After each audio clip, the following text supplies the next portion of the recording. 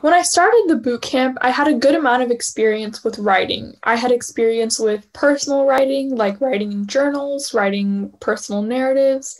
I had experience with writing for school, writing essays and short stories, and I had experience with journalistic writing, so writing articles, reviews, listicles. But when I took the boot camp, I was introduced to a new way of thinking, and I actually created new thought processes for myself throughout the boot camp that I actually use to this day. And throughout the entire boot camp, I just had a really great time because I was constantly creating. I got to choose what I was creating. The focus was on the creative process and developing that. And so I got to really personalize it. And I also had a wonderful time with my instructor.